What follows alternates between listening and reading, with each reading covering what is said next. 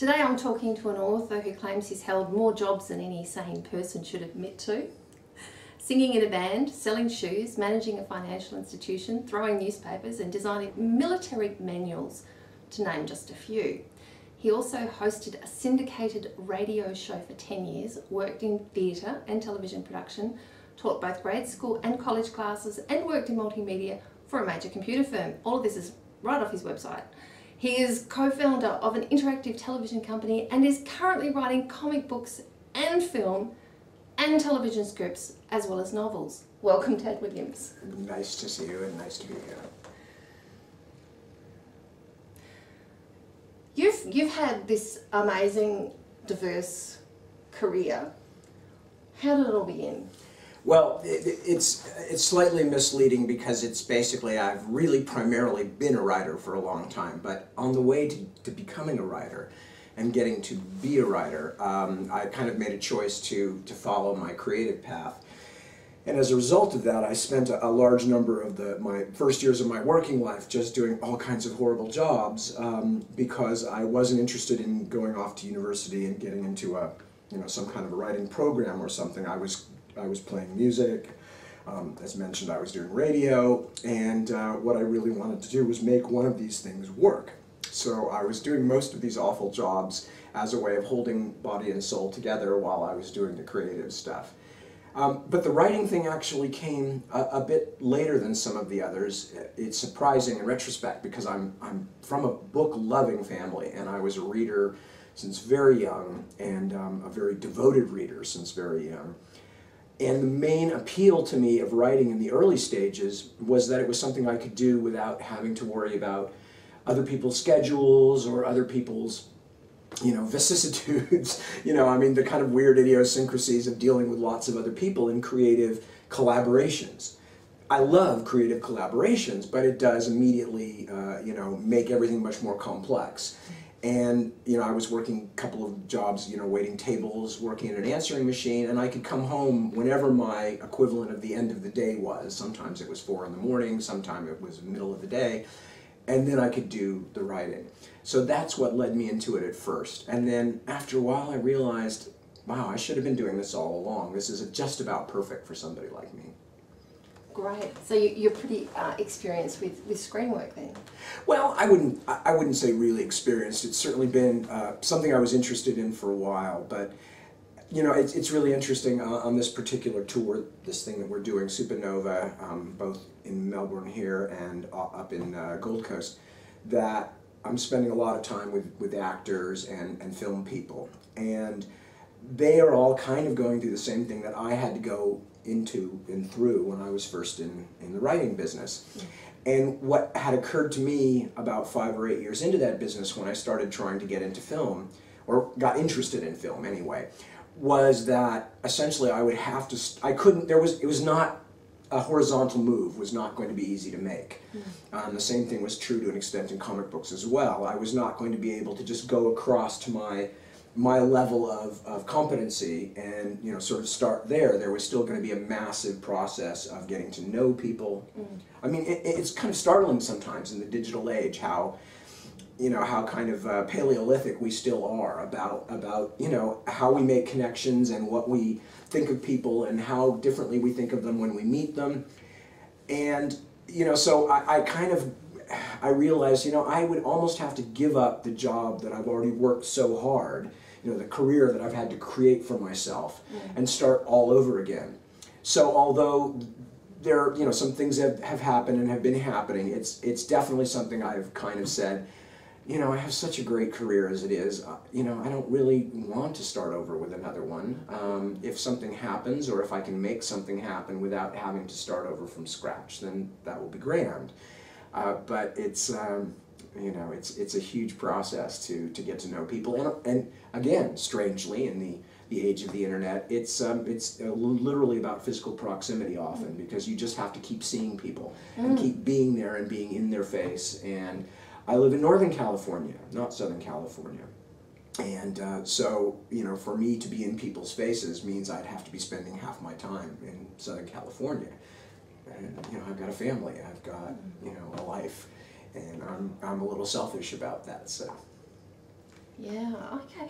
Well, maybe we can come back to the topic of the comics and the interactive TV and stuff like that. We must come back to that. But before we get onto that, maybe talk a bit about the books, because that's kind of where your writing career started. What books and authors have actually influenced you? That is always a very difficult question, Nalini, because there's so many. As I mentioned to you, I started out as a reader very early.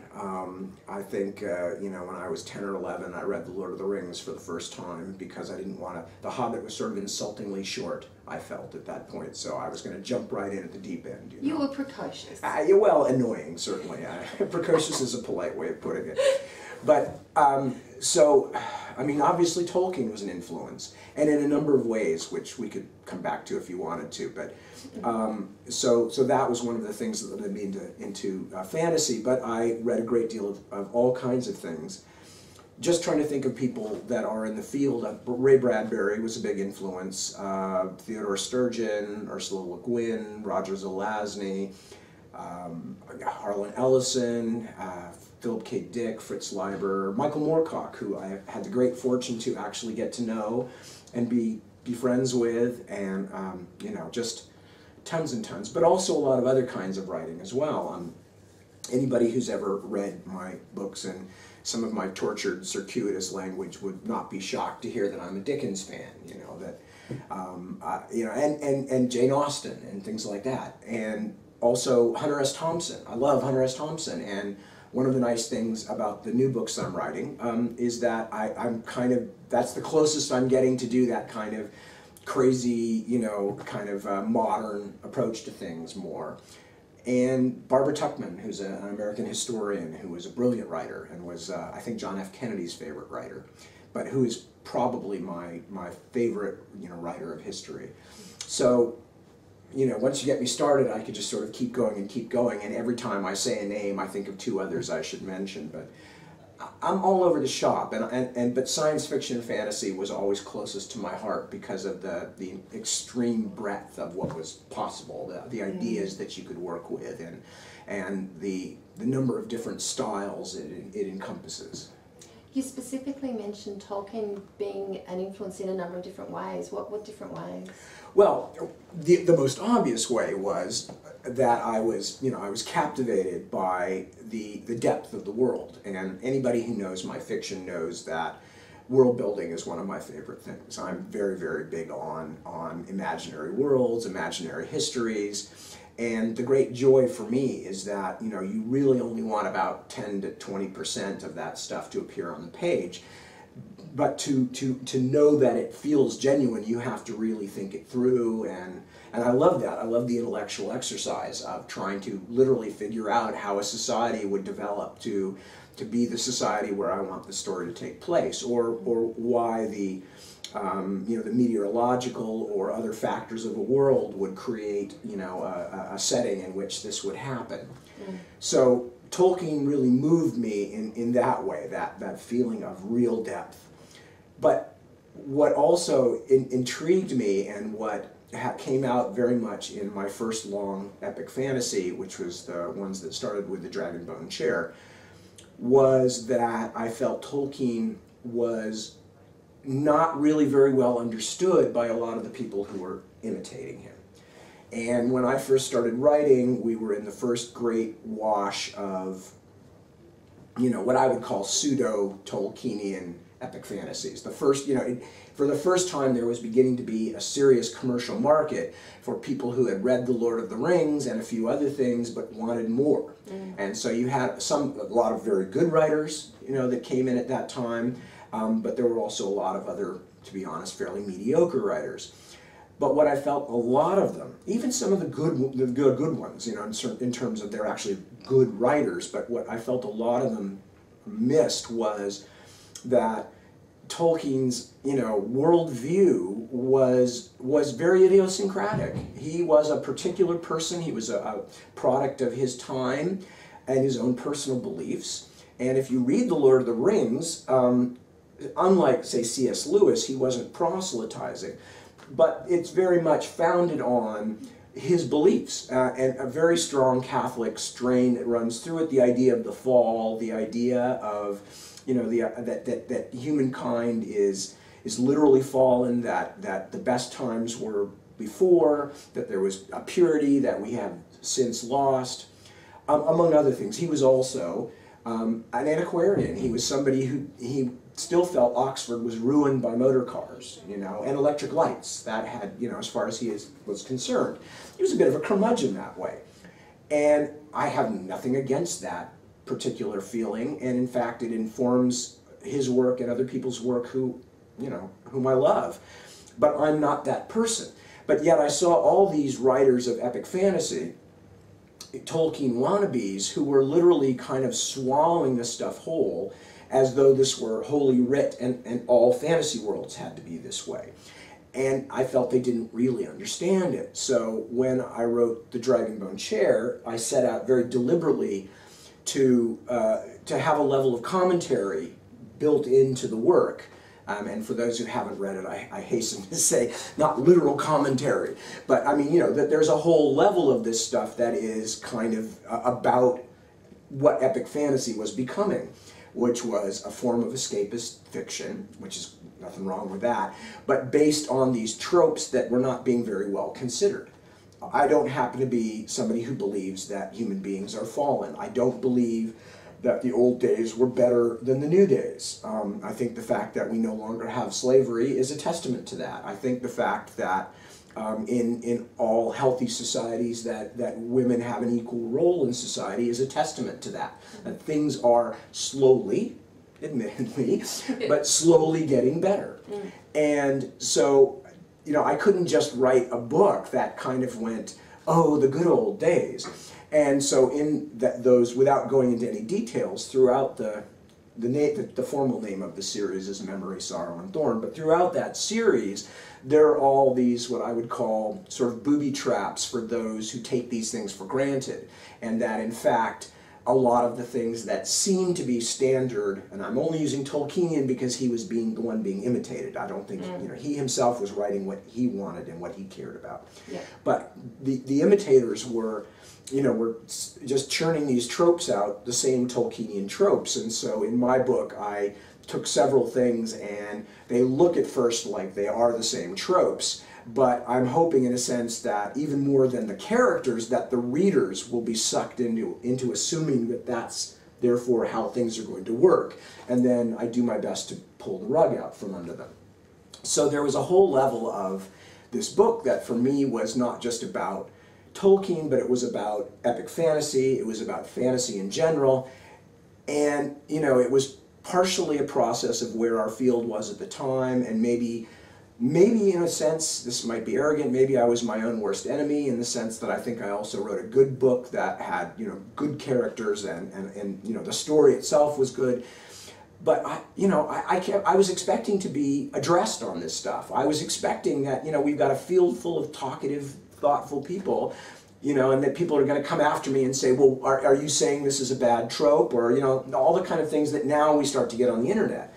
But in the sort of mid-1980s, I was kind of shocked. Everybody dealt with it completely at face value. And there's nothing worse than having to run around saying, you know, I'm smarter than you think I am. You know, it just doesn't do you any good, you know.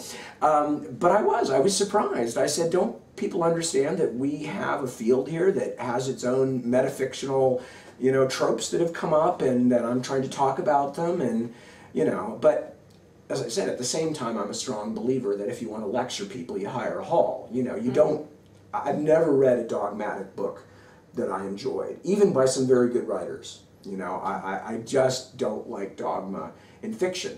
That's why it's fiction. We are telling stories. And, you know, when the point that you're trying to make overwhelms the story, I think you failed. You know, but I was disturbed by that, and I think that may have been one of the things that propelled me into writing some other kinds of things, was just that feeling of, like, how much noise do I have to make before people realize that there's a serious, I think there's a serious side to what I'm doing. Do you think that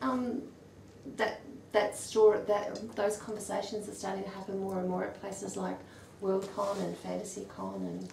Well, and on the internet, and which, you know, I'm completely in favor of. I mean, what it better happen? I mean, we're science fiction is extremely old, and the material fantasy is based on is as old as humankind. And, you know, Joseph Campbell has been around for years, and so the idea that there may be, you know, and Jung and all these other people, the idea that these may be basic human ideas are not new. So yeah, they are happening now a lot more, and they were probably happening at the time, but there's another factor involved, and that is, and I don't want to make this sound self-pitying for our genre, but you know, the ghettoization of science fiction and fantasy, as seen from the point of view of the sort of, you know, mainstream or literary fiction. But then even within our own field, you know, we are the poor stepchildren, and then we also turn around and we ghettoize other kinds of fiction within our own community, and we also point fingers at, you know, the romance fiction, and we say, and that's even, you know, that's terrible stuff, that's so formulaic. Instead of realizing that what's going on is, okay, let's take epic fantasy as an example. Because of Tolkien, epic fantasy went from being a sort of a gentle person's, well, primarily gentleman's adventure, that, you know, something that they would write as kind of a personal crotchet, you know, oh, I like doing this stuff, E.R. Edison or Tolkien or William Morris or whatever. But because of the immense success of Tolkien in the 60s primarily, all of a sudden it turned into a commercial market, a literal commercial market. Which is really what genre fiction is. It's not so much that it's the tropes of the fiction, but it's the fact that there is a demand for that fiction. And when there is a commercial demand, what happens is that the bars go down because we're looking for more books to publish. Yeah. As a result, you begin to get a lot of stuff that is, whatever the sincerity of the people writing it, is essentially commercial product. It would not be produced solely on its own merits. It's produced, or it would not be consumed solely on its own merits. It's consumed because people want more of that kind of thing. Now, nothing wrong with that. Absolutely not. It's, you know, it's like ice cream. I do not always want to be tasting exciting, weird, savory ice cream flavors. You know, garlic oyster. You know, I want chocolate. Sorry, you know, but the problem is that everybody assumes then that the mainstream bulk of what's going on is in fact the genre itself. And science fiction had already gone through this, where, you know, people like J.G. Ballard, who are just plain, you know, good writers, period. You know, end of story. You don't have to qualify it by saying, oh, he's a very good science fiction writer. No, Ballard is an excellent writer. And, you know, in fantasy, and especially epic fantasy, you constantly have to look at that because everybody judges it by the sort of the lowest common denominator. But there are people doing wonderful, wonderful work. And actually one of the kind of the high point of my career so far in some ways is that somebody like George Martin actually says he wrote Game of Thrones because he read the Dragonbone Chair books, and he was very supportive of it during the time. I mean, I remember George would come up to me at conventions and go, give me that next damn book. Where's that book, Williams? And oh, hypocrite. Yeah, well, exactly, yes. These things do come back to sting us all one day. But no, I mean, so, you know, he literally said, and has said, I think, in interviews, and he certainly said to me that, you know, he kind of viewed, because he wrote a lot of different kinds of things, and he sort of viewed epic fantasy as being the way that people in science fiction think about romance fiction. It was sort of the stuff that was churned out for the masses kind of indiscriminately, and at least George, among other people, realized that, you know, there was more going on in the Dragonbone Chair series. And so, you know, when you talk about genre, that's the problem, is you know, people can step back and go, well, 90% of it is crap. Well, as Theodore Sturgeon once so memorably said when talking to a literary fiction snob, Mary McCarthy, as Theodore Sturgeon so famously said, when she said, why do you write that stuff, Theodore? You're such an intelligent man and such a fine writer, and 90% of that science fiction is just crap. And he said, Mary, 90% of everything is crap. And it's Sturgeon's law, you know. But the problem is that in our field we get judged by that because our fans are more fanish and our loves are more childlike, and, you know, we're very, very happy to put on costumes, or, you know, I mean, that's what we like about our field. You know, we love it. And I am not a snob. I'm right in there, you know. I love that stuff. I love the childlike side of what we do and the sense of wonder and all that. But we get judged by others. And as a result, you know, I've spent a huge part of my career having to kind of feel like, oh, I really wish I could put disclaimers in the front of my book saying, just because you think you know what kind of a book this is, you know, you're not necessarily right. Yeah, so it almost needs a subtext or an alternative title to get people thinking along the... Right, right. Maybe we could like hand out special literary, metacritical, you know, like lenses that people would only when you're willing to do that would you see the other titles that are on the book, you know, or the list of important topics that are herein discussed or something like that. Yes, that would be interesting. On Saturday, you started talking about Tail Chaser's song. How did you, or why did you actually write Tail Chaser's song? I wrote Tail Chaser's song out of sheer shock and horror at living with cats for the first time. For those who don't know, Tail Chaser's song is my first book, and it was an epic fantasy for cats and with cats.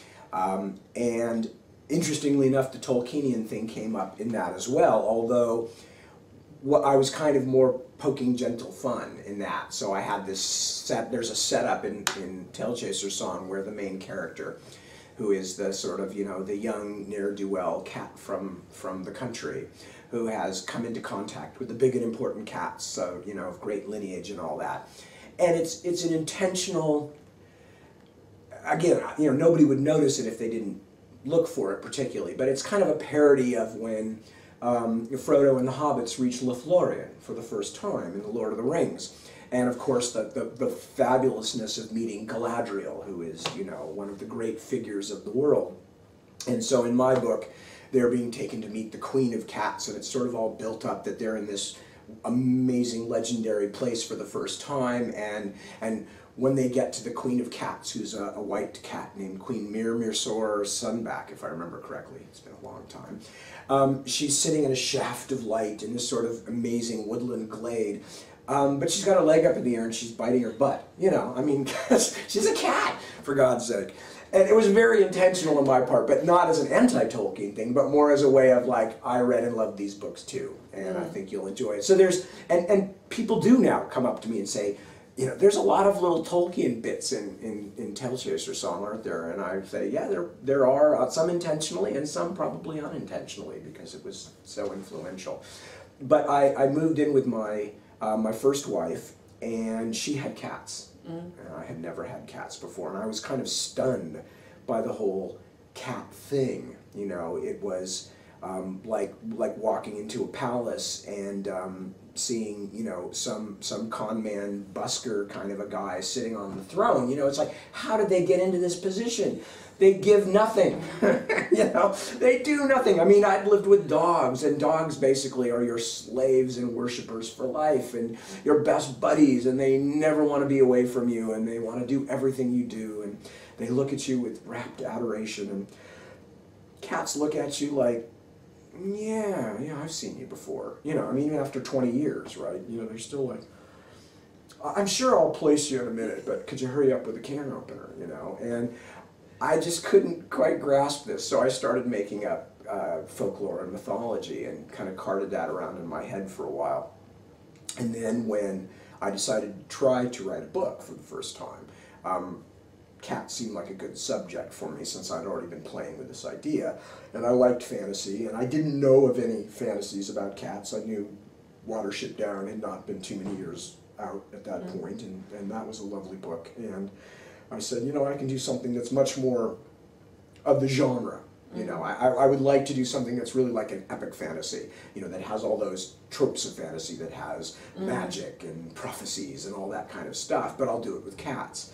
And that's what I did, and then I was fortunate enough to sell it. And at that point I realized, you know, I don't really ever want to go back and sell insurance again. So I, you know, or fold burritos or any of the other things I've done, so I better take this ring, grab it, and run with it. You said after Tail Chaser, you started writing a story set in ancient Egypt, but then you changed paths or change tracks. So how did that happen? Oh, well, that was very straightforward.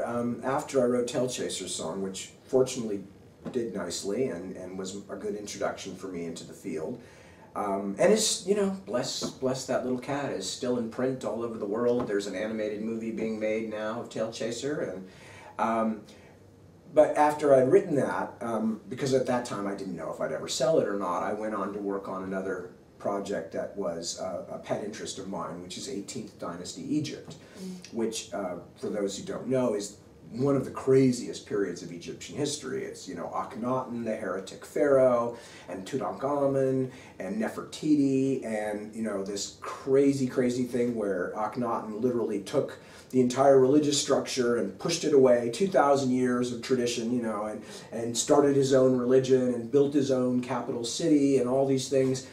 And then, and effaced many of the monuments of his father and the people who'd come before him, so that our knowledge of them is more sketchy than it would have been.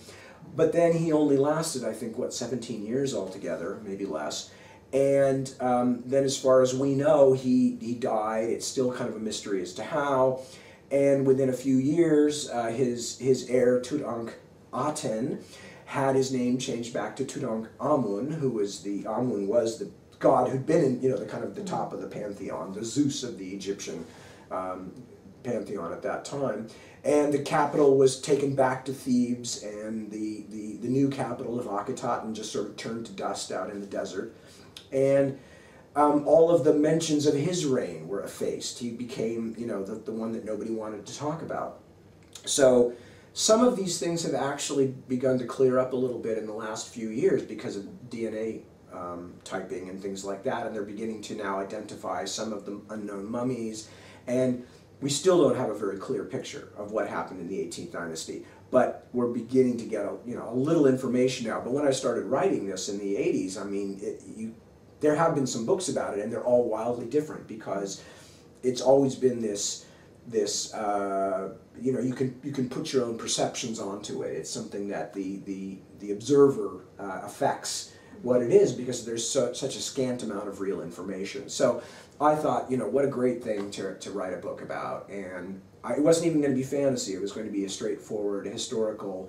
I was going to do it sort of a bit like Name of the Rose, Umberto Eco's Name of the Rose. I was going to make a sort of a mystery out of it.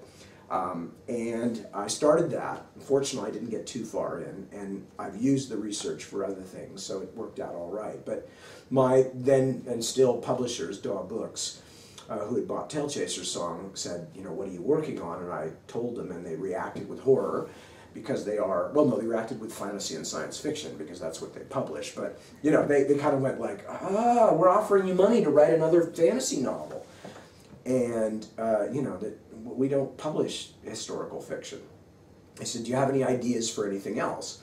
And I said, well, I'd like to write a really big fantasy and deal with some of my very complicated feelings about Tolkien and what's been done to his legacy, but it also would be my chance to do a big world-building fantasy thing. And they went, yeah, see, that we can publish. And so that was The Dragonbone Chair and Stone of Farewell and To Green Angel Tower, that trilogy. And since then, although I do different kinds of things within the field, I've never really written anything very long that isn't primarily fantasy, science fiction, horror.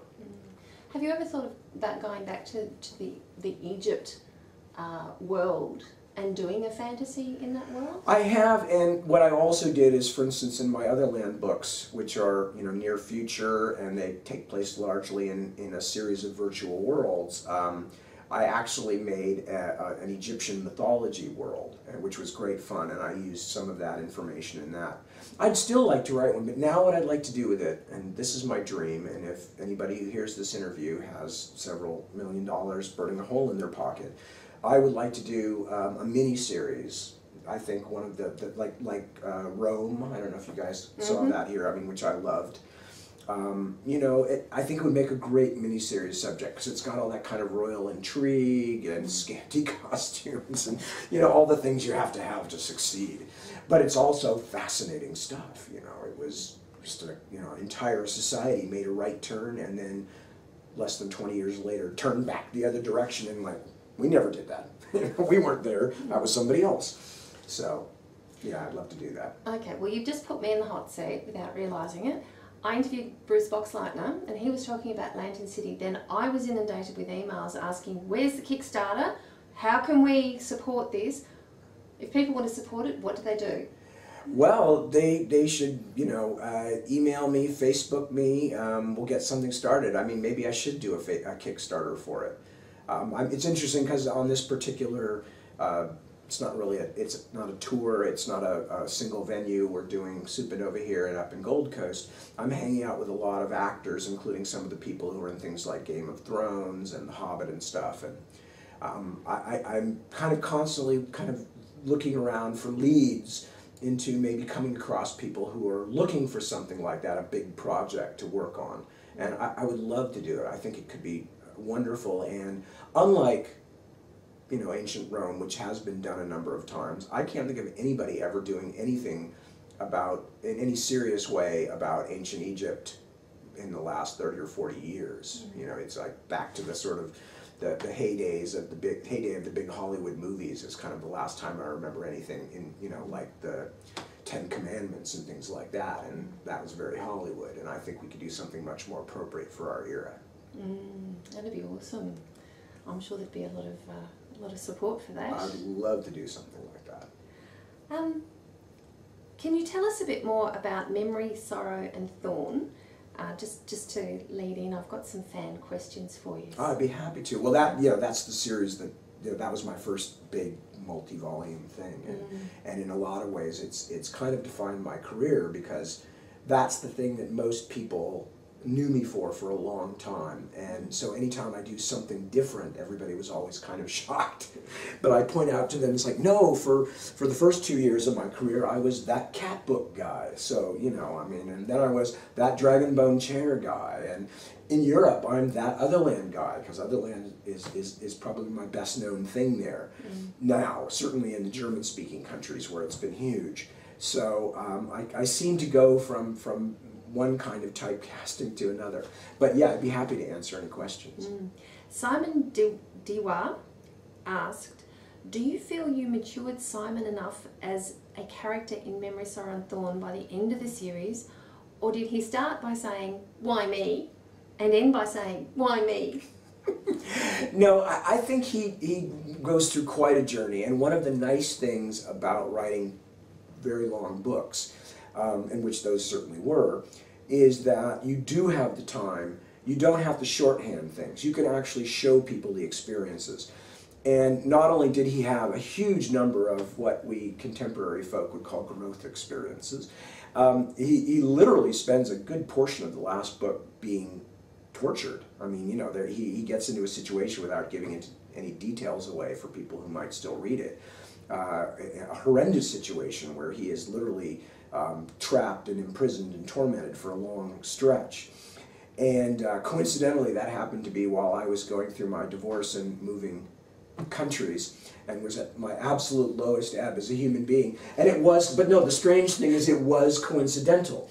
Oh, okay, so it didn't come out of that. No, I had this in the outline all along. It just happened to be I was writing that when it was happening, and it was actually terrible, because if there was ever a time when I wanted to be writing something where the character is having good things happen and exciting things happen, I remember particularly one of the I was writing that. People who've read the book will know when I say it's Simon on the Wheel, and I was writing the Simon on the Wheel parts, and I had my first wife and I had split up. I was getting ready to move to England. I'd given up my friends and some business stuff I was doing and my house and everything. And I was living in this literally flea-bitten apartment that off of some nice old lady's garage. And the place was totally infested with fleas. So I'm sitting there writing, and these things are like, literally, I can see them jumping out of the carpet onto my ankles, you know. I mean, fleas by the dozens. And I'm writing this, and my main character is being tortured. And I desperately wanted anything, you know, just anything nice to be happening. And no, I had to wade through this bit. So, I mean, if that didn't mature my character, I don't know what did. And so, you know, I would tell the questioner that, you know, Every reader's experience is different, and if for them it didn't seem like he got seasoned enough, then they're absolutely right. That's their experience of the book, and the last thing I'm ever going to do is tell somebody who says, oh, I didn't like this character, or this part didn't work for me. No, you're wrong. Because, you know, once the book leaves my hands, it's an interactive experience. But I think if I had put Simon through any more growth experiences, I don't think he would have made it to the end of the book, period. Wolf Brother 94 asks, will you ever write a series based on the adventures of Joshua and Vorseva's kids who were alluded to in To the Green Angel Tower? Yes, and thereby hangs a kind of an interesting tale, so it's a good question. It's a timely question. When I wrote the series, the original books, I put that in. Not everybody, I mean, but I got lots of mail and lots of email over the years where people say, oh, I see what you did there, that was you setting up the sequel. Well, they should realize that considering it's been, what, 20-something years since I wrote those books, obviously I wasn't in a big hurry to get that sequel written. And in fact, no, that's the interesting thing. What the writer is, what the questioner is referring to is that two of the main characters near the end of the story have twin children, and there's a prophecy about their birth. You know, it's all very, you know, kind of foreboding of what they will go through in this kind of mysterious prophecy. And at the time, I literally did not have any idea or any inclination whatsoever to write a sequel. No, what I was trying to do was, see, I have another frustration about a lot of epic fantasy. And that is that in many of these things, it seems like everything's been fine for like 1,000 years, and then everything goes to hell, and then, you know, it all gets wrapped up nicely because the hero finds the magical can opener, and, you know, and then everything goes back to kind of pastoral simplicity again. And one thing I was going to say is, no, this is a magical world. We are here for a period of some years with these characters, but this is a magical world. It has monsters, it has, you know, the equivalent of elves and giants and all these things. Interesting things are not going to stop happening just because this story ended. And that was literally the reason I put that in there was, see, now there's going to be these adventures that we'll never read about. Now, cut to fairly recently, because of the books I'm working on now, which are what I call the Bobby Dollar books, they're much shorter and they're much faster to write because they're only a single character viewpoint through the whole thing. Because of that, I've discovered I can write a book in a fairly, you know, instead of taking me 1.5 years or something to write a big novel, I can write a book in less than half a year.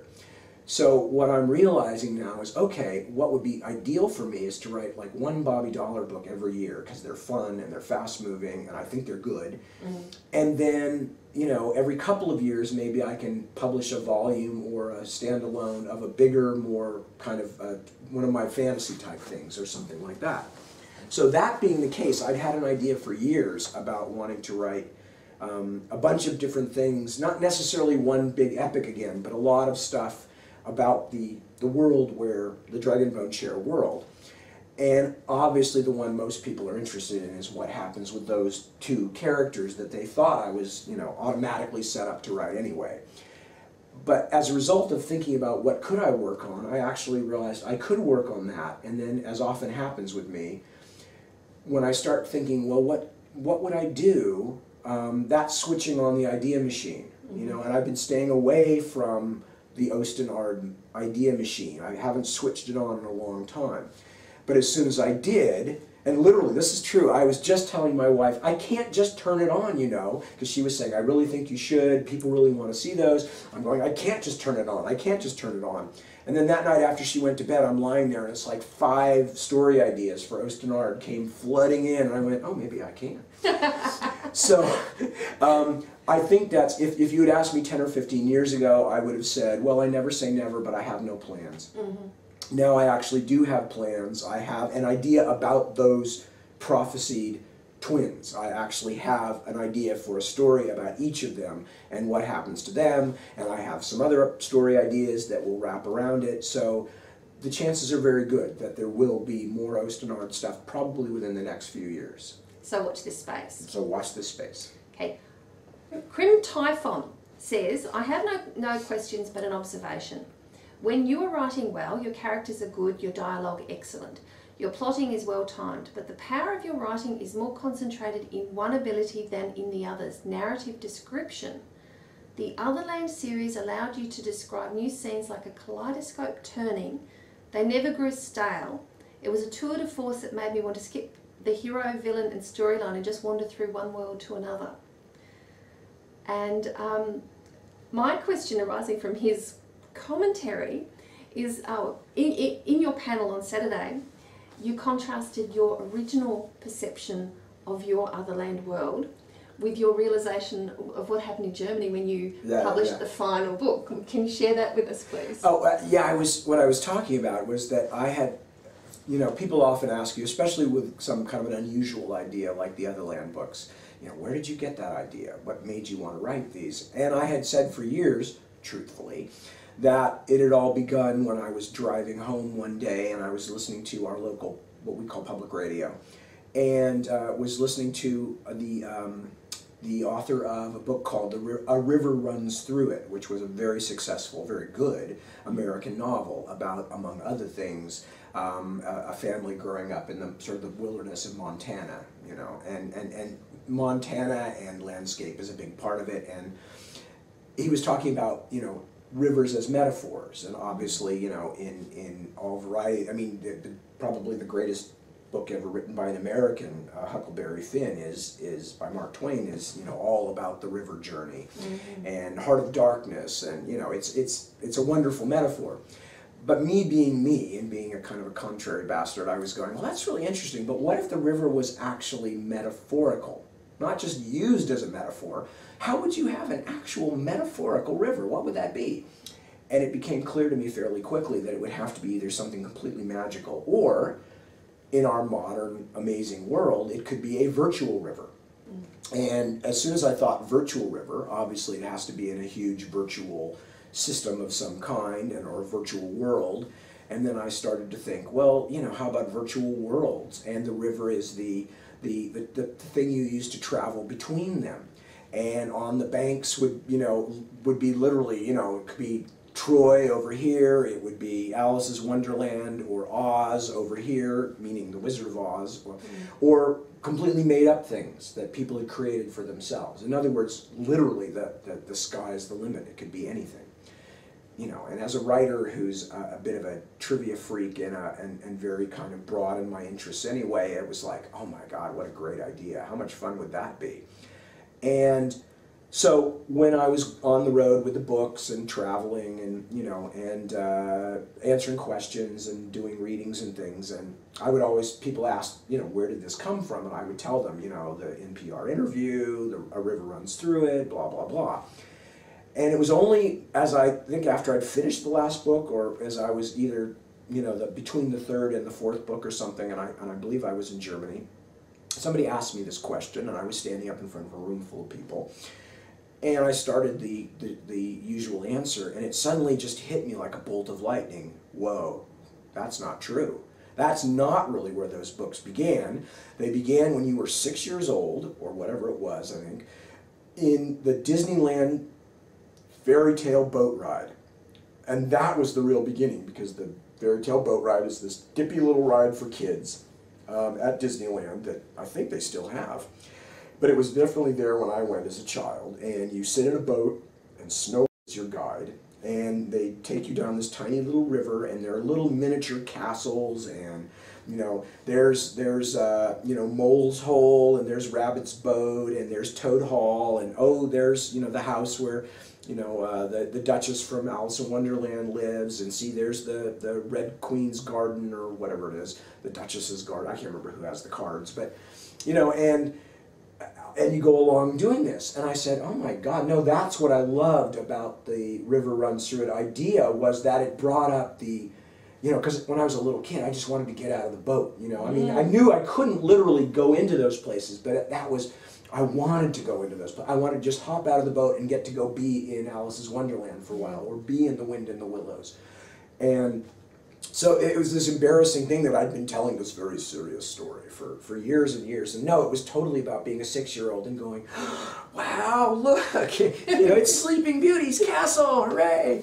So yeah, so that was really the basis of it. And I'm sure that if I look into any of my books very far, I'll find some similarly unimpressive, childhood passion of mine that's cropped its way up.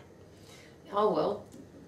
Let the inner child come out to play. Well, I do. That's what I get to. My inner child is the one who makes me the money that allows me to be an adult with responsibilities. And, I think that's the luckiest combination that you can have. Absolutely. Dagnarus75 says, he's curious how you feel about how other land has stood the test of time, especially because it's so technology-based. Well, that's also another good question. And the interesting thing is, the only thing so far that I would say with other land that hasn't completely stood the test of time is that actually things are happening even faster than I thought they would. But I've been, and part of what worked for me is I'm not a scientist, I'm not an engineer. I am an observer. I'm a person who pays attention to things. And one of the things about the Other Land books that was really fun was that I didn't pin things down to a specific time, but there's a kind of a general feeling that at some time, in late in this century or in the middle to late part of this century. And so in the late 2000s or so, or middle 2000s. And in fact, things are going even faster than they would have. But I never specified a time. So, you don't have that, it's like 1984, is now both the terrifying future and it's like, it's back when, David Bowie put out such and such an album, it's like when such and such, the Detroit Tigers won the World Series in America, it's a specific date in history now. So I was very careful not to put any actual dates in there. But as far as the technology stuff goes, no, I've been incredibly lucky. And in fact, a lot of people kind of send me, Tad, it's Other Land, whenever these new things come up. And for one thing, I was really worried for back in the 90s, there was a big push to use the term PDA. I don't know if you remember that, when personal digital assistants were very big. And I can't even remember now who all made them, but they were, everybody was getting those besides BlackBerry, but there were, other companies. And I had picked PAD as the thing to call mine in the books, that the very small computers that people carried around with them, which was not the height of technology. The height of technology was having your stuff implanted. But, these small things were called PADs. And I remember thinking at the time, damn it, so close, because I thought PDA was going to become the acceptable term. And then PDA largely died out, and PADs did actually start to come out, and I was like, hooray, I've been vindicated. Yep. But it's actually funny, and people send me things all the time where these things that I talked about, again, not as an engineer, not as a scientist, not as somebody trying to predict what the straight line progression of technological change would be, but as somebody saying, what kinds of things would people want as the technology get better? What sort of things, and what kind of divisions would there be? Because obviously not everybody has the same level of technology either. Poor people or poor countries never have, the same setup as the rich countries or the rich people. So I very much try to do it that way, and a lot of stuff is actually happening, even some of the crazier stuff, including the whole book is built around the premise that very rich and powerful people want to live forever. It's not physically possible, no matter how many organs you buy and all that kind of stuff, to keep the bodies working forever.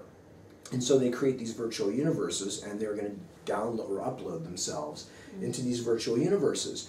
And I remember a few years ago, somebody sent me an article, and it was like Bill Gates and all these other people are funding research into immortality and stuff like that. And I went, my God, because one of my characters is even sort of, it's not the real Bill Gates, but he's sort of loosely, he's kind of slightly jokingly based on that kind of tech entrepreneur guy.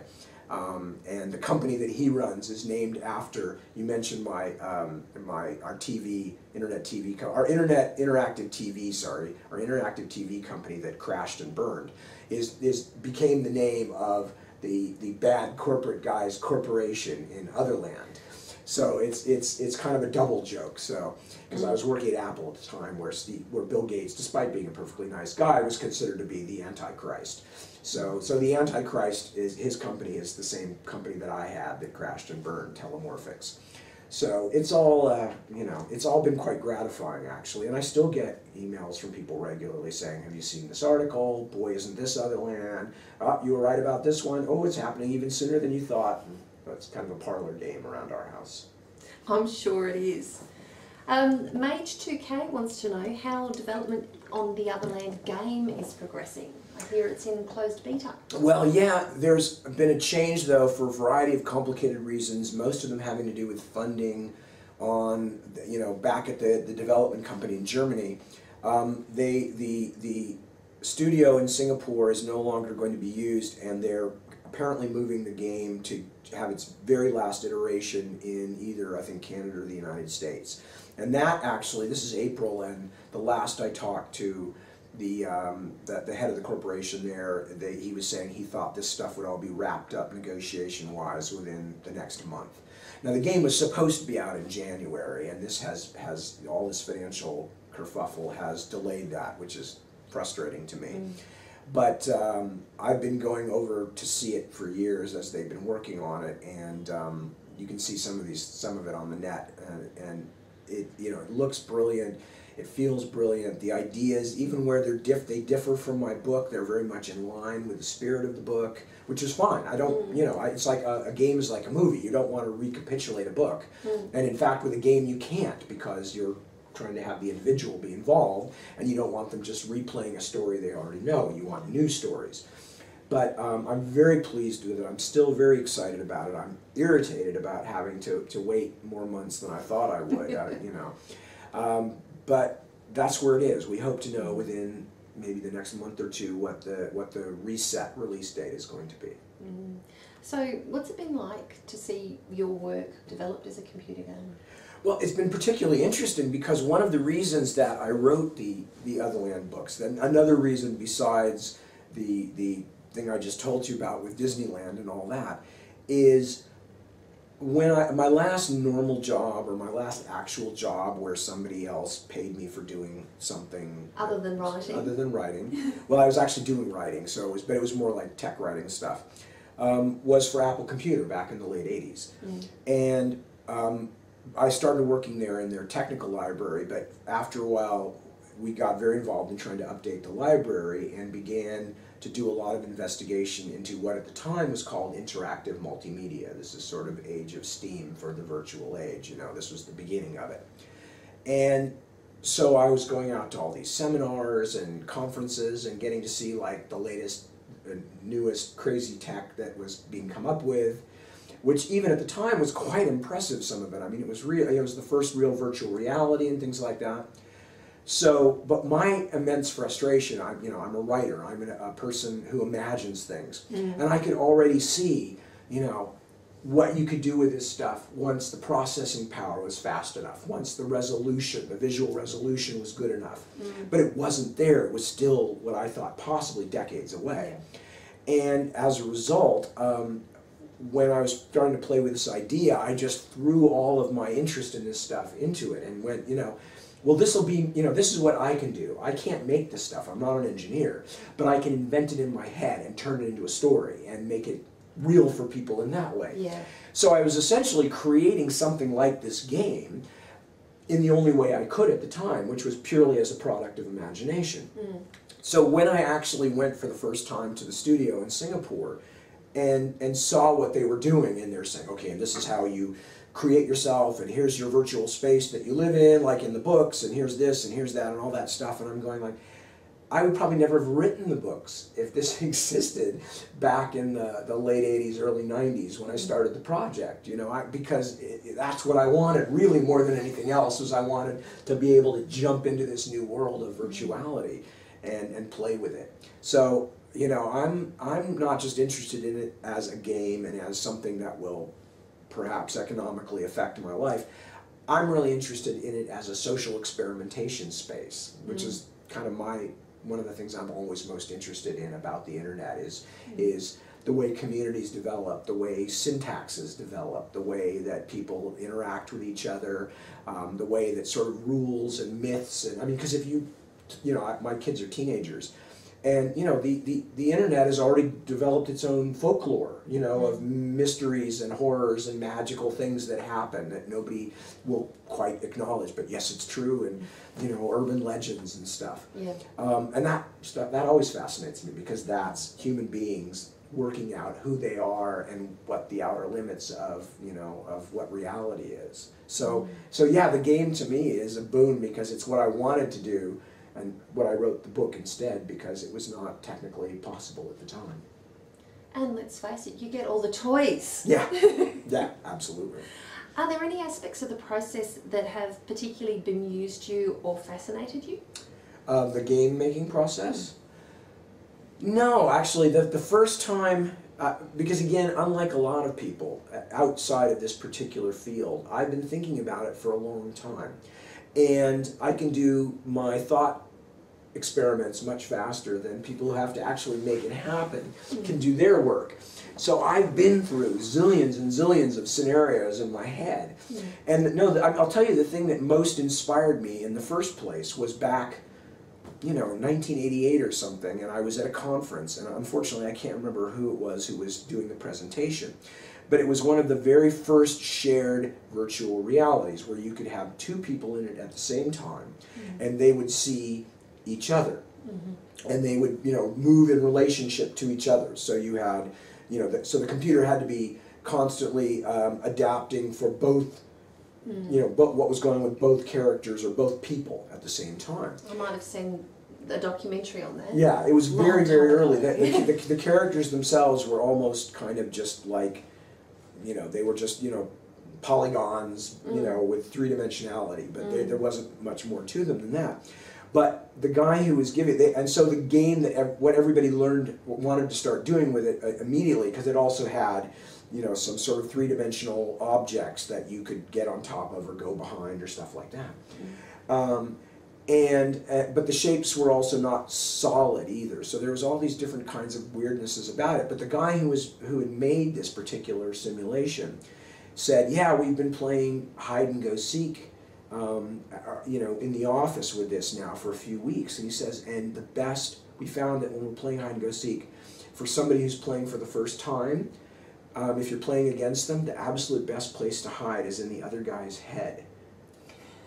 Right? Because like we bring these physical beliefs in what should be possible, and when you're playing hide and go seek, you're always looking out for where somebody else is, and the idea that you might be permeable enough for the person you're playing against to jump inside of you just doesn't even occur to you, and so you can literally keep somebody looking for hours and they can't find you anywhere because you're right there with them, riding around in their head. That could be really, that's kind of a recipe for a horror. It is, but it's also a recipe for a completely different way of thinking about things, and it was a one-sentence lesson to me about, okay, everything's going to be different, it will all have its own rules, we can't just use the same rules, that things will have different meanings then. And that was really, as when I started writing the Otherland books, that I kept very strongly in mind in terms of, don't let your mundane 3D tactile world associations rule you, because these things will develop their own reality, whatever it might be, and that includes things like, syntax and who you are and how people think of you, and not just how they view you, but literally how people think of other people. That, we'll all be kind of Schrodinger, and we're seeing it already, obviously. On the internet, everybody is a Schrodinger's box. You're talking to somebody and their picture is that, gives you an idea of what they supposedly look like, or their name does, or what they say about themselves. But there is no physical way to actually know, and so that all through the Otherland books, that everybody realizes that people are only, people are not necessarily what they seem they are, and, sexual identities, age identities, all of those things they're all completely like Schrodinger's cat. They're just probability issues as to whether the cat's alive or dead, Oh, everybody assumes that dark matter is run by a guy. Really? Yes. Why is that? Because normally, most of the time it would be. I think. We had just had a huge thing on, a huge kind of meme, not a meme, but a kind of a whole series of interesting conversations that ran through Facebook, because there's a really good science website whose name has the F word in it, so I don't think I'm supposed to say it. But anyway, It doesn't matter.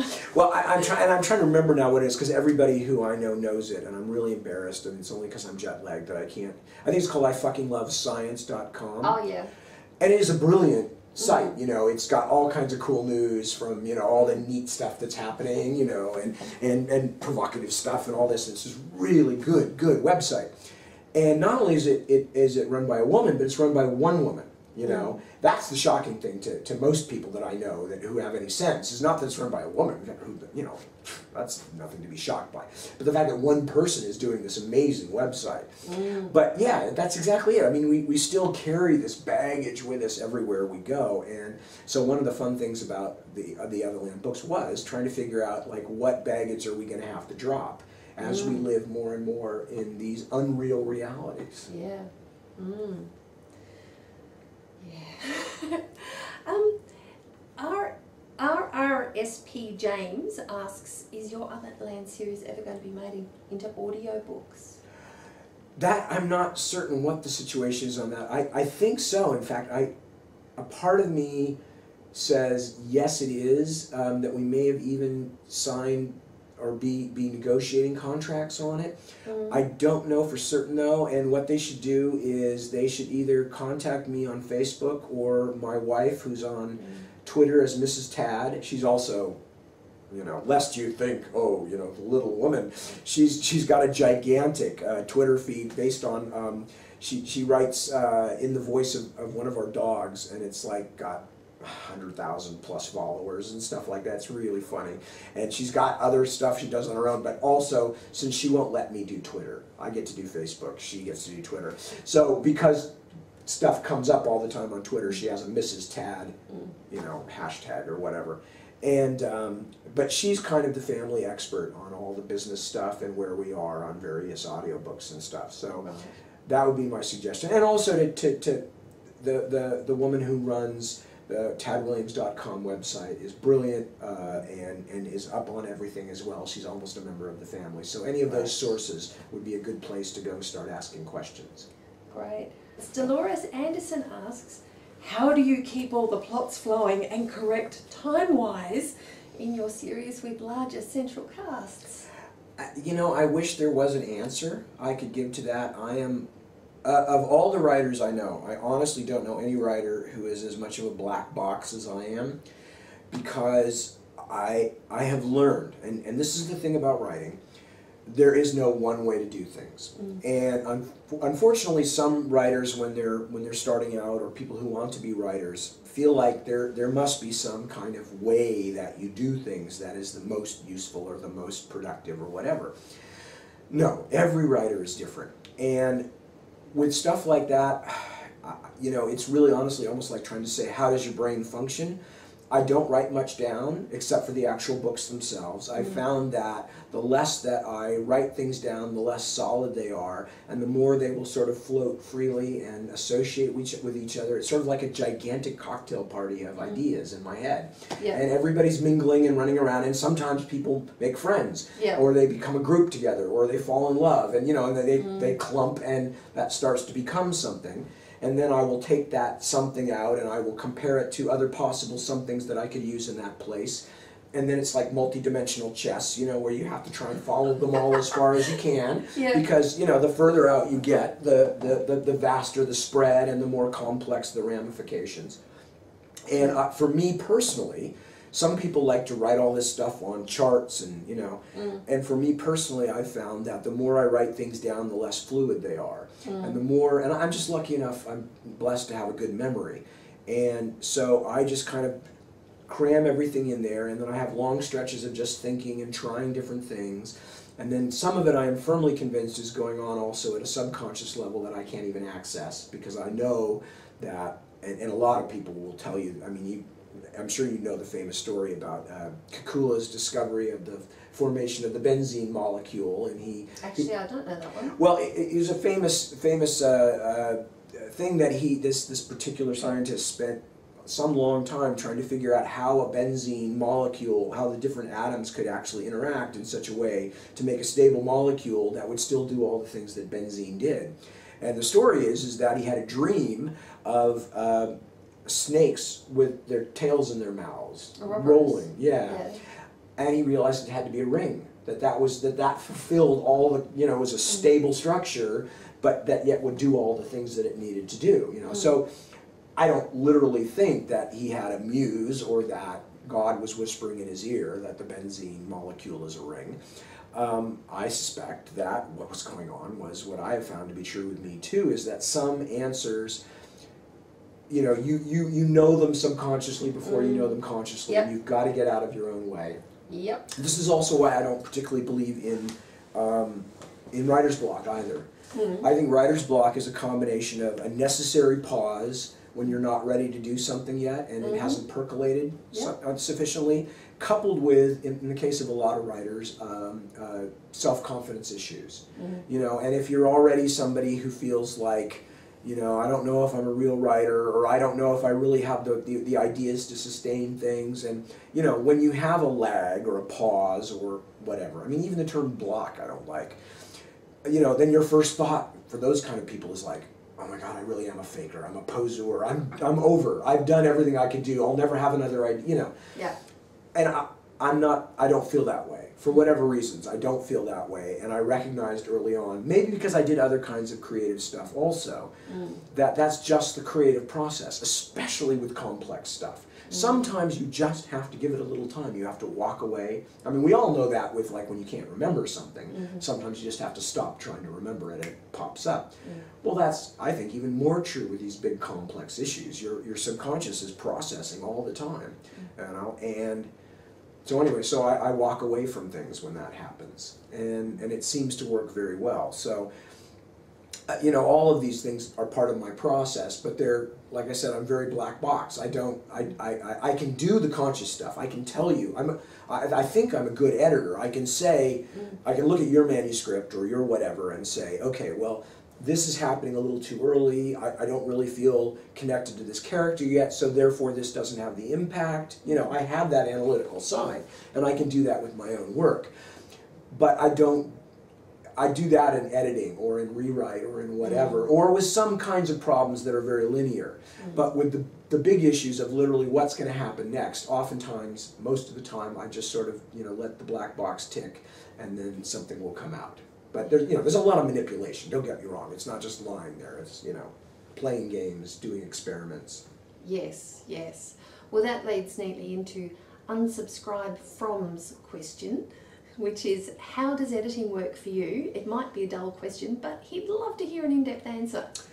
It's not a dull question at all, and in fact, being a good self-editor is one of the really most important things about being a writer. Because if you are starting out, if you're going to attract people's interest in the first place, there's very few editors and publishers, especially these days, who has the time to look at a huge mess with a lot of good ideas in it and say, oh, okay, well, I'll commit the next 5 years of my life to bringing this writer along to a point of being, you know, a publishable, saleable commodity. That used to be more true than it is now. It probably was never that true, but it is definitely less true now, because all the margins have gotten skinnied up on publishing.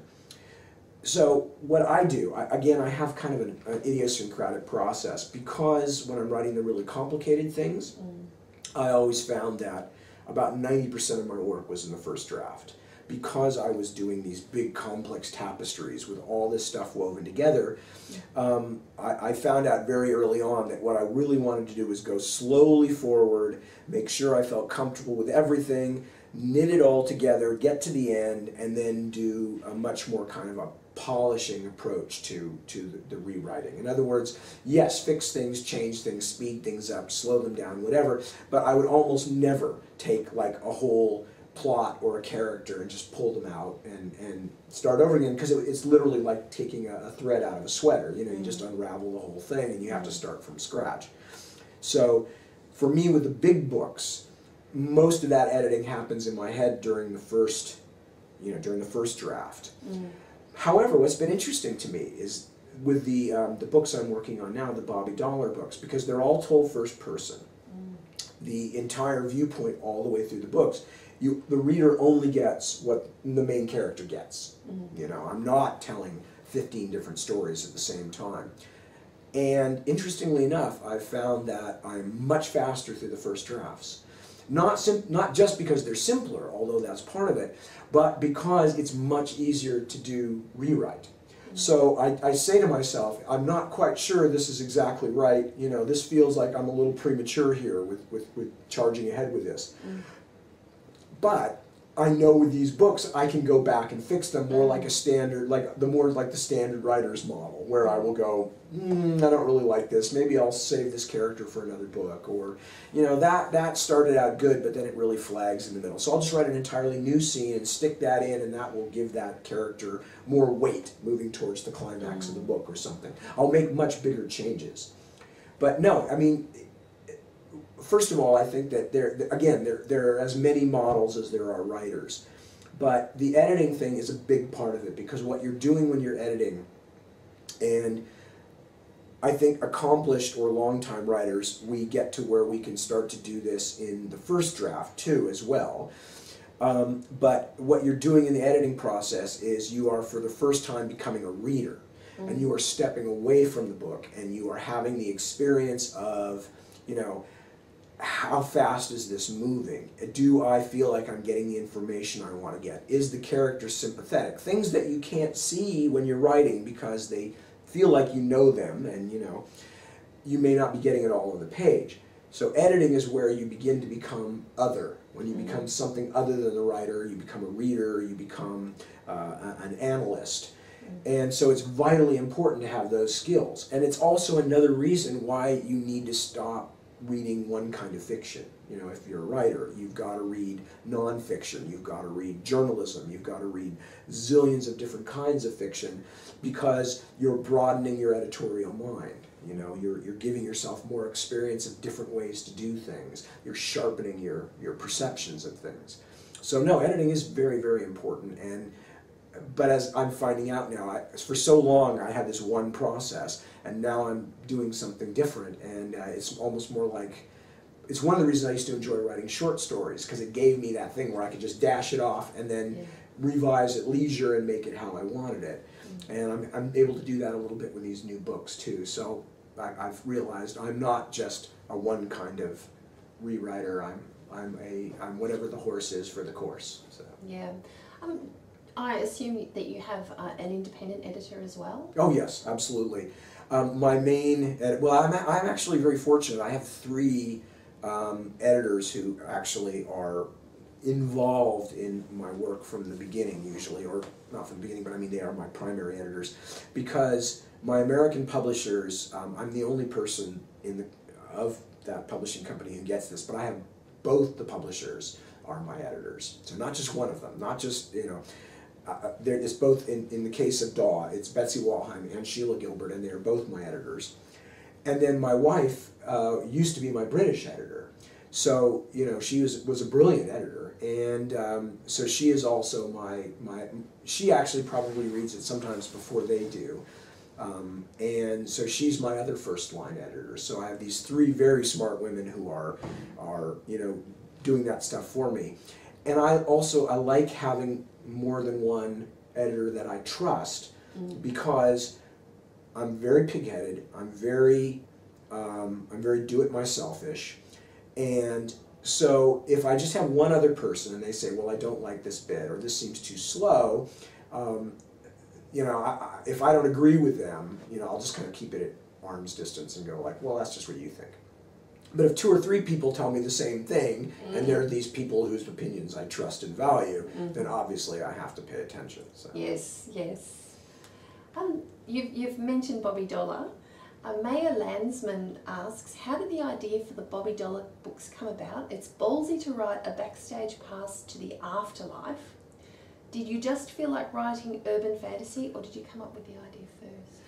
I've actually had the idea for a long time. I remember doing a seminar back in maybe the early 2000s or the late 1990s For a bunch of homeschoolers. I was invited out to talk to a homeschooler, or not just talk, but I mean do a series of events at a homeschooling convention. Yeah. And I remember at the time I already had this idea in my mind, which was essentially in its most boiled down form then, it was heaven and hell have a thousands and thousands of year old Cold War. And that my character would be the equivalent of one of those like local operatives in a spy novel who is, of course he's with one side, but everybody's true allegiance is in doubt, and it's very easy to get in a position where you don't trust your own bosses either, because the channel between you and the top, you don't know how it's being messed with or whatever. And so I had that idea way back when, and in fact I used it at that particular conference as a kind of a, okay, I'm going to show you guys how I work up an idea for a story, and you can help me, and we'll talk about it, and I'll say, well, what would happen in this situation, and here's, if that's true, then who does this? And so I remember using it back then, so I've had the idea for quite a long time. And then the Shadow March series, which was the epic fantasy series that happened but just before this, was another one of my kind of experiments that went an unexpected direction, which was that I did the first volume as an online serial. And we had a website just for that and all that stuff. And it turned out to be great fun, really interesting, really fulfilling, and financially disastrous. So, excuse me. So at that point I had to go ahead and write. I didn't want to leave the story unfinished. I had spent a year writing this, essentially a book online, and I wasn't just going to leave that unfinished. I wanted to know how it finished. The people who subscribed wanted to know how it finished. But I couldn't afford to do it online anymore because I actually had to write another book that same year, like a regular kind of book, to be able to pay the bills, because Shadow March, this was back in 2001, it was very hard to make money off of fiction online. And you're just one of these people that, you want luxuries like a roof and food. I know, I am. I'm crazy that way. So, so then I wound up, I hadn't planned to write another long epic fantasy. I really just wanted to do this as an online project. But once I'd started it and I wanted to finish it, I had to see it through. So then it was several more years doing the Shadow March books. So at that point, the last thing I wanted to do was another epic fantasy. I was a little worried that because of the way the market's changing, that if I launched off into another big science fiction, which is another idea I had, that I might completely terrify my audience. So I said, well, what would I like to do that I would enjoy doing that would be different than the epic fantasy, but that my fantasy readers could still enjoy? And so that idea came up, and I said, oh, well, yeah, there'll be a lot of world building, because I have to invent the whole way that heaven and hell and the afterlife works, and it's, in the first book you see a lot of heaven, in the second book you see a lot of hell, and it's got an imaginary city, which is a big kind of noir crime city that happens to be in place of the suburbs in which I grew up. So it's my part of the Bay Area, but I made a city out of it because good noir has to take place in a city. It's an urban fiction, and that's why they call it urban fantasy, I guess.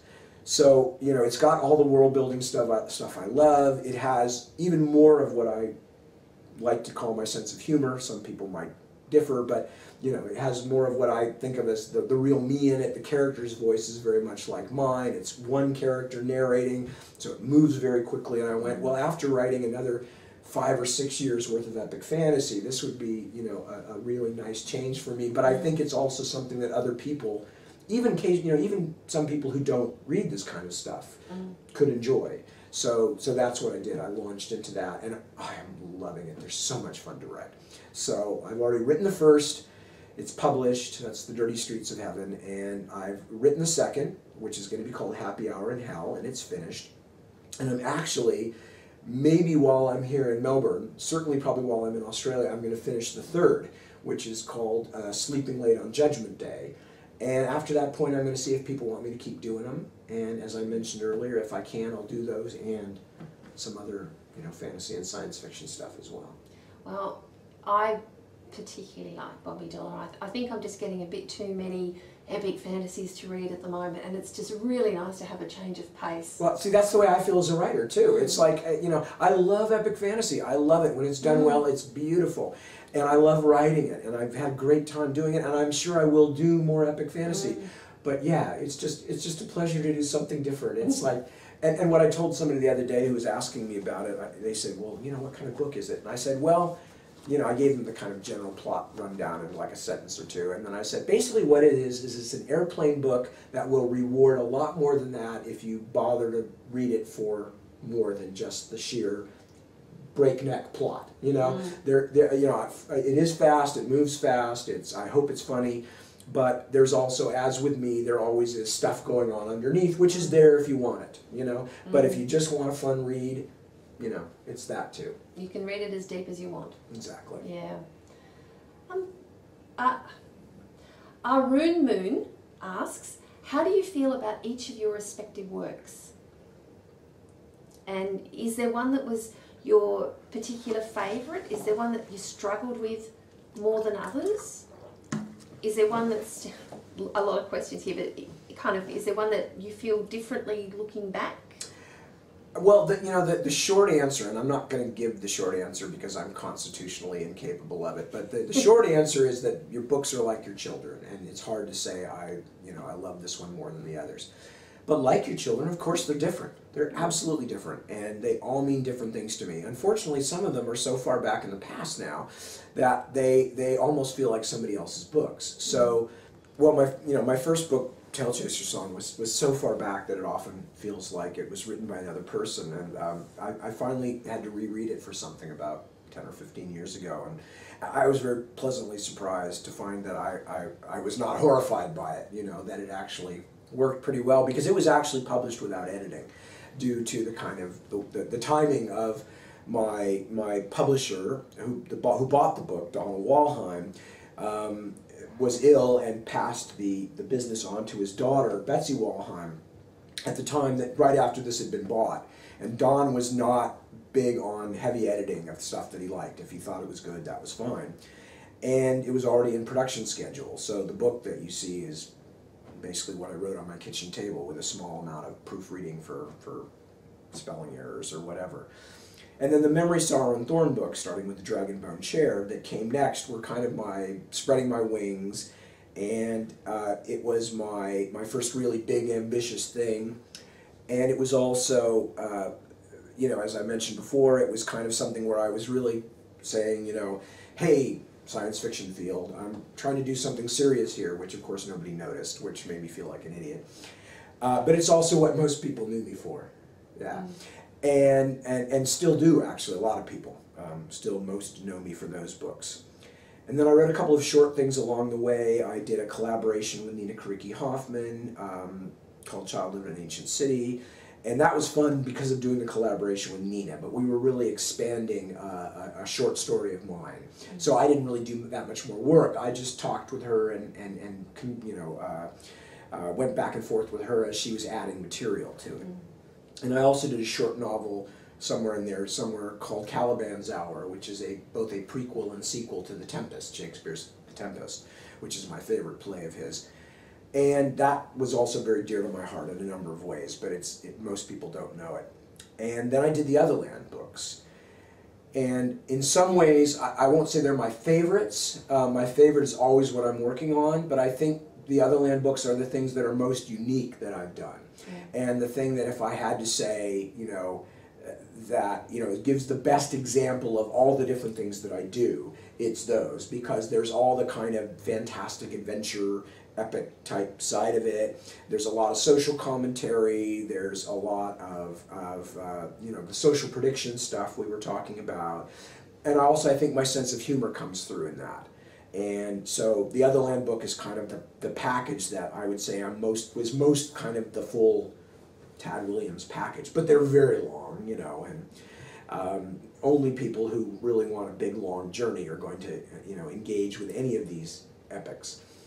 And then the Shadow March books, as mentioned, started as an online serial.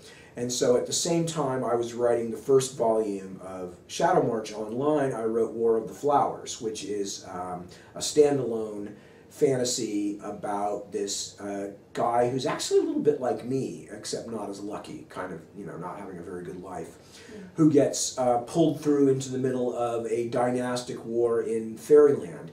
But fairyland is very urban. This is you know, modern fairyland with discos and limousines and skyscrapers and all this stuff, but it's still very much fairyland.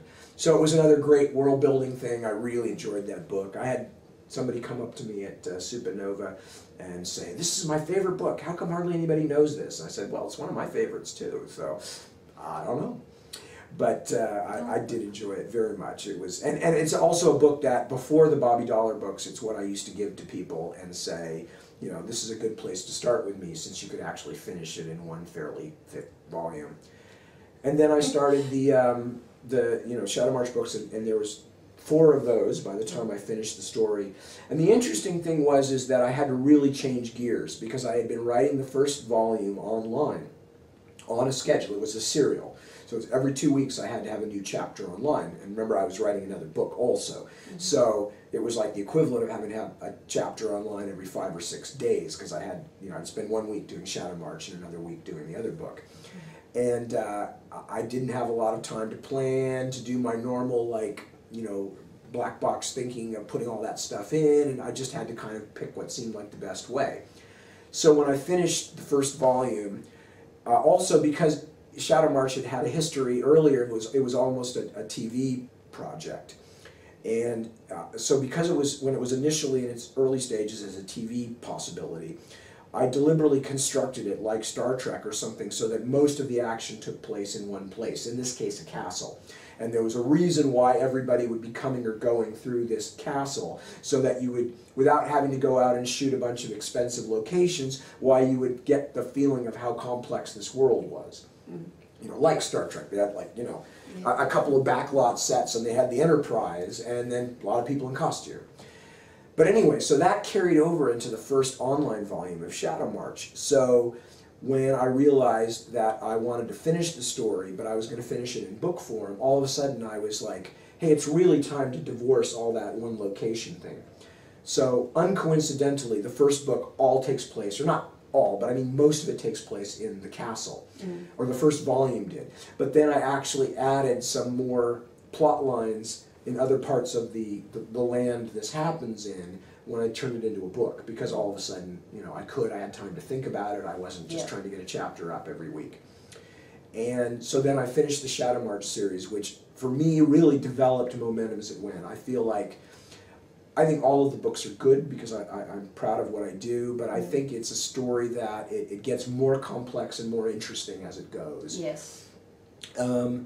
And part of that was because I had to rethink it on the fly. So I was literally trying to reimagine, because I hadn't really thought the story through in any large sense when I was writing the first volume, because I was doing it online. Okay. So in the second book, as I'm working on the second book, I'm going, what is this story really about? If this is one big story, what is this really about? And I realized that it was another one, as many of my books are. They're you know, the Dragon Bone Chair books are about growing up.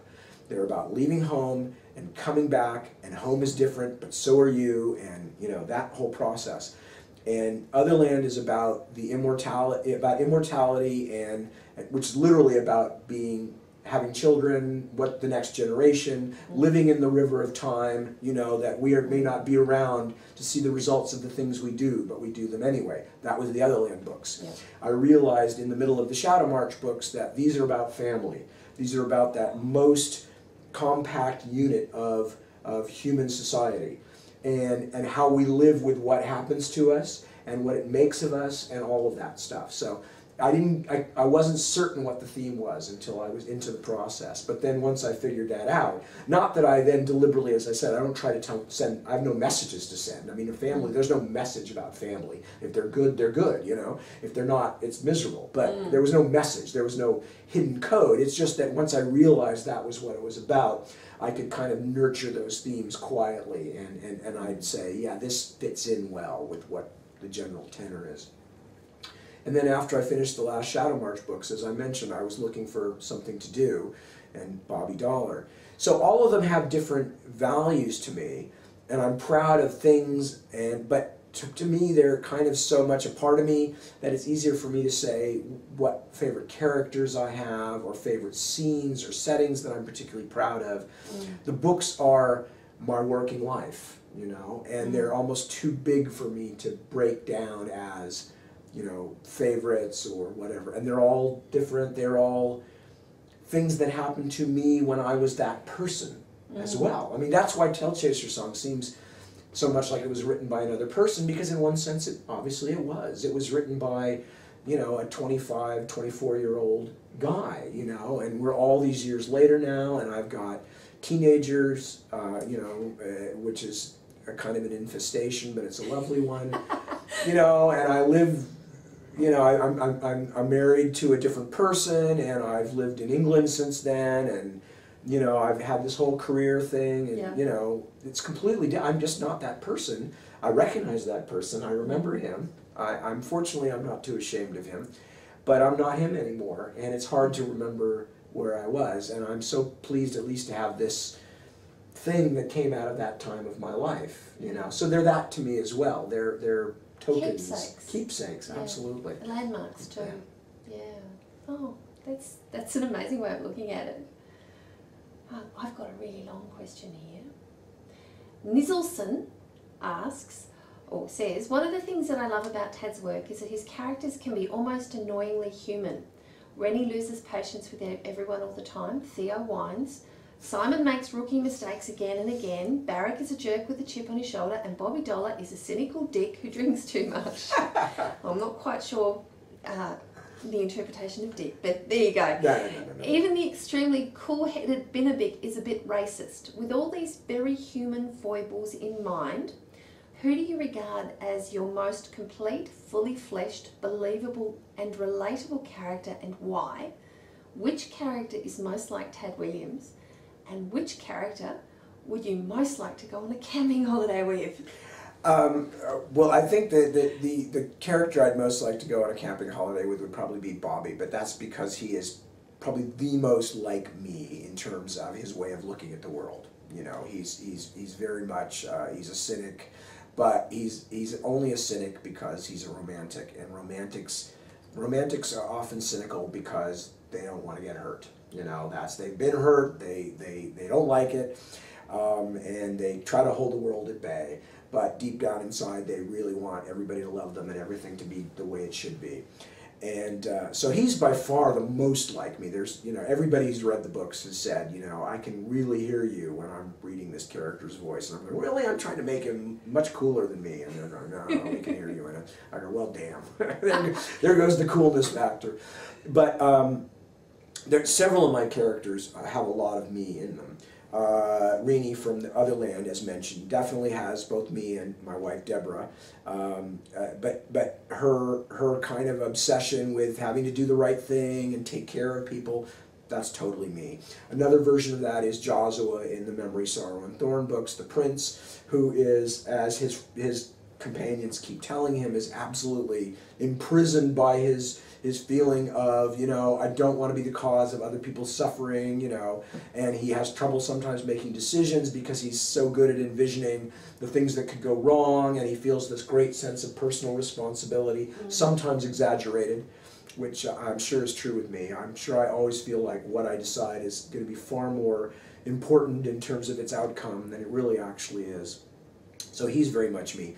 Theo from the War of the Flowers absolutely is another version of me, and in fact, before Bobby Dollar, he was the closest thing to an autobiographical character, and his name is even a bit of a tip on that, because Theo is usually short for Theodore, and a lot of times people think Tad might be short for Theodore or something like that. In fact, it's not. It's just a nickname from when I was very small, and I've never really had any other name. But I do have a different legal name, which is Robert, which has nothing to do with it. And his last name is Vilmos, which is Hungarian for William. So there's you know, he's basically Ted William is really what he is. And he, like me, you know, lead singer in a band, and you know, all of that kind of, you know, feelings of complication and insufficiency and all that. But he's a me who has not had the good luck that I had. He is a me that did not have the loving, healthy family unit that I came out of. My parents were great parents. You know, I had two younger brothers who I love dearly, who were great people. I had loving grandparents. I mean, I had a really nice start in the world, and I still do.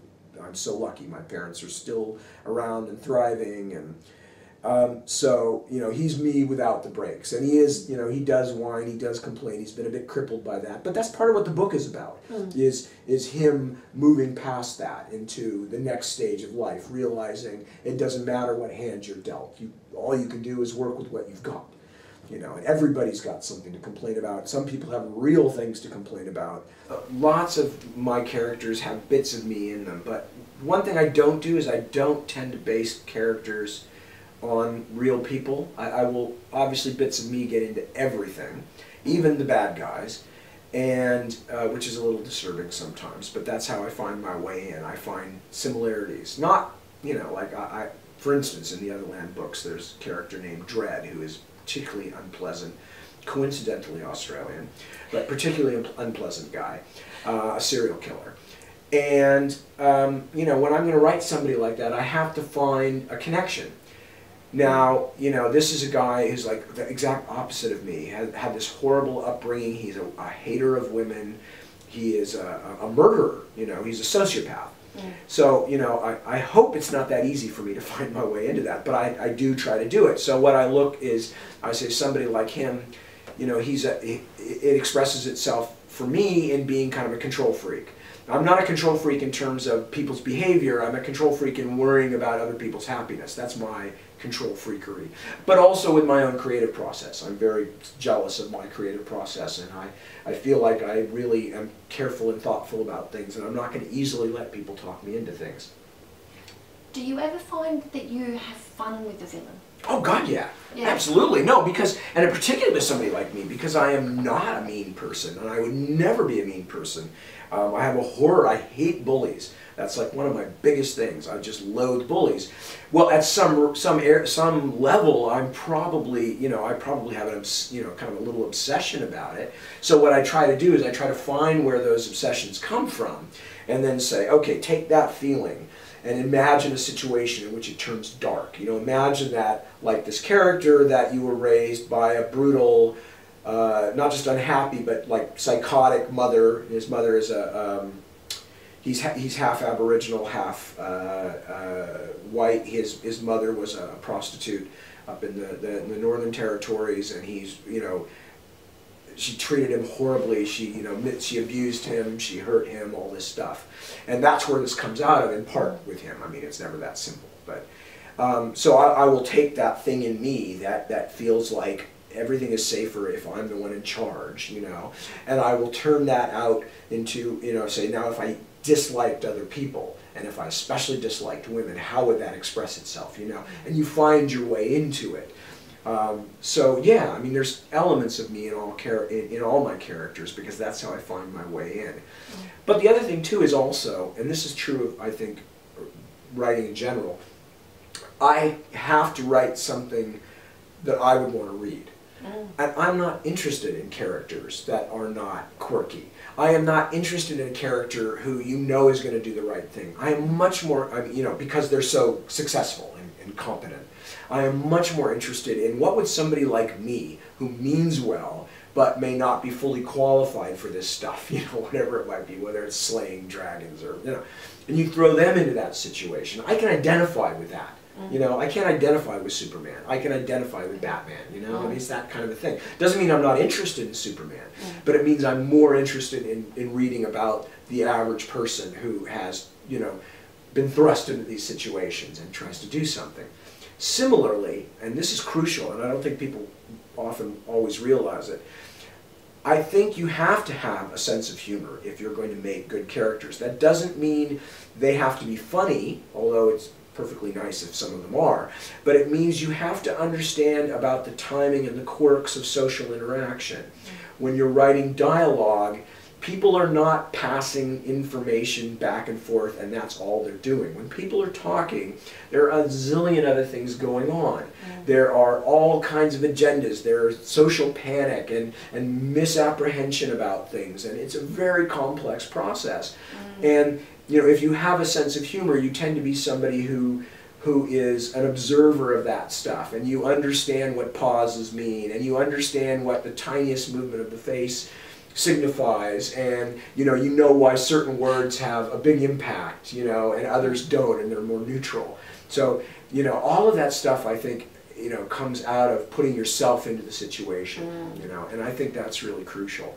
But my favorite characters usually come down to three kinds.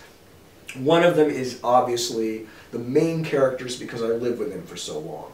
And if I'm going to live with them for so long, I have to find a way to feel that I know them. And once I know them, then I care about them, just as I hope the readers do. And so watching their journey, even though I'm the one causing the things to happen, becomes a process of being involved with somebody as if you knew them personally. But then my other two favorite kinds of characters are villains, because I'm not that person myself, and there's a certain freedom to just having somebody who just, sort of says, actually, no, I'm not interested, and then shoots the guy. I mean, I'm so not that guy. But there's there's a lure, and there's something about that is just really exciting. Somebody who has no qualms and has no social guilt, and and plus, good scary characters are memorable. When people tell me, oh God, I still think about Dredd. He's still like my scariest character ever in fiction. I'm like really pleased by that. Or what? It's like, oh, and like in the beginning of the Memory, Sorrow, and Thorn books, and that guy deliberately steps on the puppy. How could you do that? I'm going, so you would feel just like that, right? And so for the rest of the book, every time that guy walks in, you would know this man is not just dangerous, he is crazy dangerous, Would I step on a puppy? Hell no. Is it a real puppy being stepped on? No, it's a puppy in a book. Remember, it's an imaginary puppy. No actual puppies were damaged in the making of this fiction. You need that blurb on the book. I don't do that myself. I'm an animal lover. I have 4 dogs. I love animals and people. But, you're not reading my books just because you want to read about all nice things and fun things. You want adventure. You want to be frightened, So I've got to frighten you. So I pick things to do that will frighten you because they're so wrong. And to be a writer, I have to explore those places. And if I do it successfully, it's very effective. So I love that. So when I find a character, and it's really weird because it feels almost like finding them. Because it's the same thing is true for actors. Sometimes you just work and work with something and then you find it. And it's the same thing with writing characters. Sometimes I work and work and work with them, and then I find it. And so like when I found Benedict's voice in the Memory, Sorrow, and Thorn books, he's the troll. He has these wise little sayings that are actually quite absurdist, some of them, and people now, 20-something years later, people still can quote me Benedict quotes that they love and stuff like that, And when you find somebody like that, who makes you laugh, or who, makes you go, oh, that's so cool, even though I wrote it, that's cool, I love those. There's a guy also in the Memory, Sorrow, and Thorn books called Avisteto, and that's his nickname. And what it means is I have a knife. And every situation that he's just a very minor character. He shows up like 3 or 4 times, and he thinks he's a bad dude, but he's just he's just an idiot. And I just had so much fun going like, oh, this would be a good time to have him show up again. And then at the very end, I'm going to have somebody punch him in the face because he's such a jerk.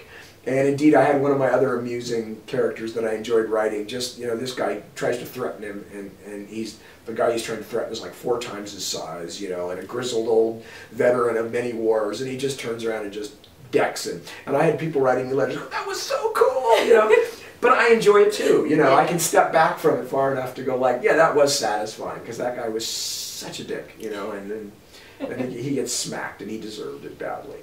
So yeah, those are my favorites, and I enjoy those. And whenever I come up with one of those, I'm happy. And my only problem really is I sometimes try to come up with too many of them, and then you're kind of over egging the pudding a bit, and I try to tamp that back down again. You're talking about all these really in-depth epic fantasies, big book. I mean, even Bobby Dollar's big compared to a comic, and yet you've written comics. How have you made that transition? Well, I'm not doing it at the moment, and one of the reasons why is, sadly for me, is the economics of it, which is I just can't make enough money writing comics to make up for not writing books, which make me better money, because I love comics. And that's one of those cases where I tried to sort of step in horizontally, and I went to I through various routes, I got connected into DC, even though I was really more of a Marvel Comics kid when I was growing up.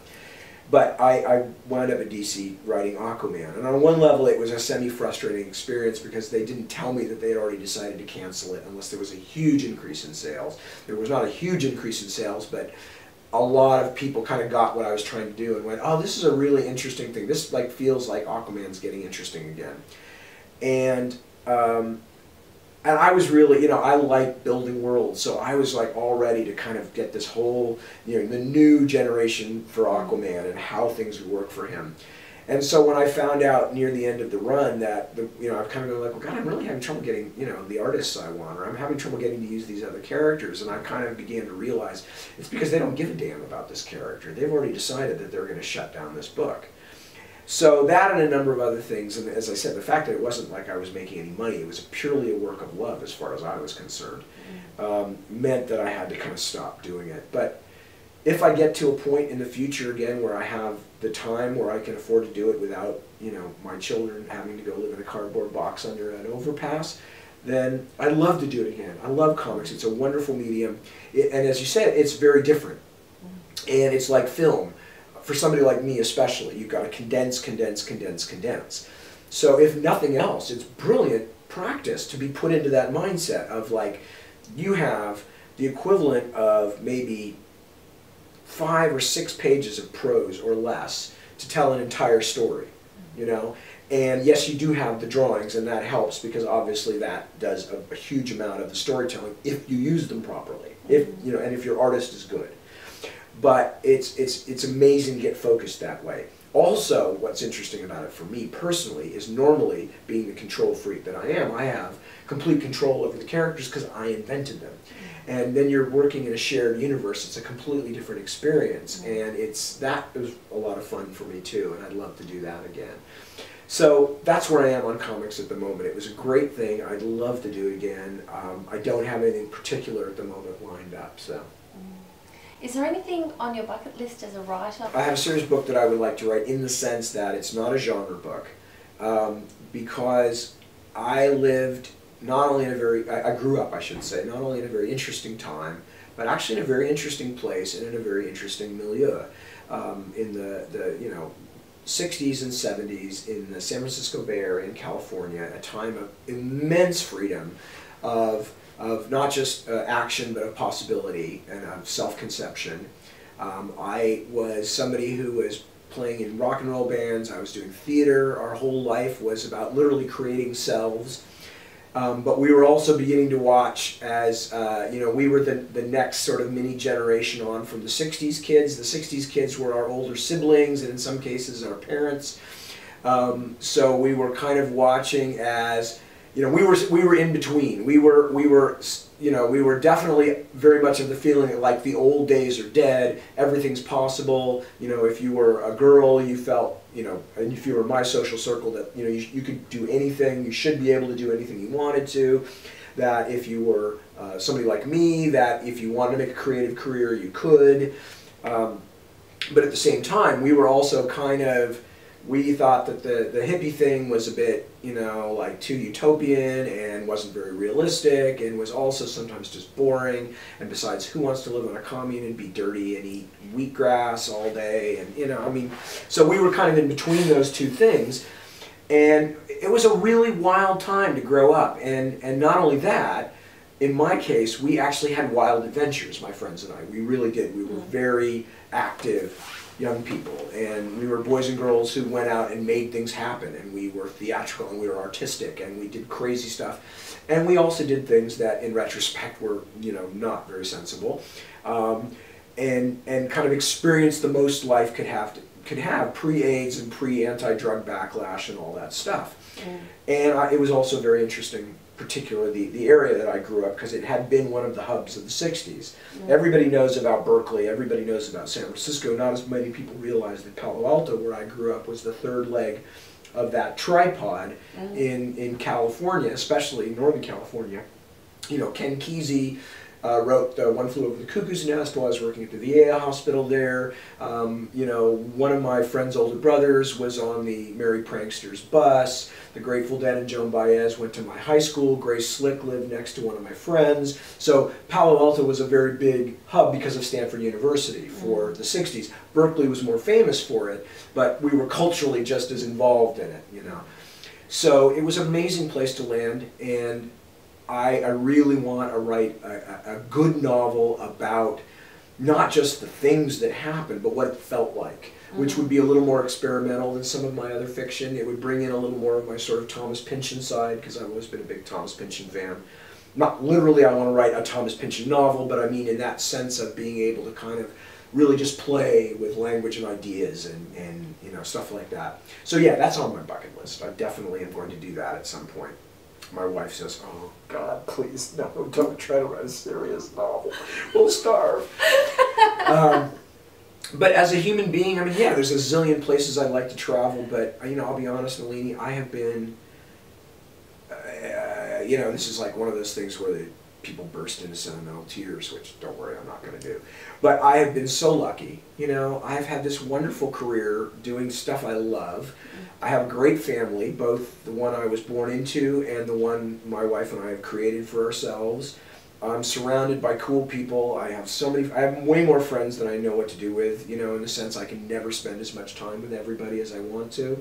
I play music with the guys I first was in a band with back in junior high school, and we still play together, and they're amazing musicians and hilarious guys, and you know, I have all these things I want to do that I don't have time to do, like, you know, I don't get to do art anymore. I miss painting and things like that, but you're a real Renaissance man. And theater, well, yeah, a Renaissance man with no Renaissance is who I am. But, you know, and theater and all this stuff that I love and I'd love to do more of, but, you know, I have just had such a full plate of wonderful experiences that I tell my family this. It sounds maudlin, but it's not meant to be.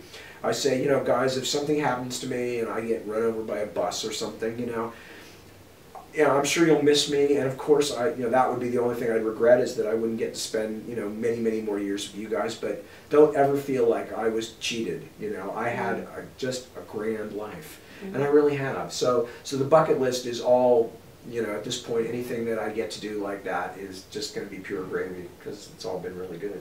Fabulous. Is there anything you'd like to say to fans?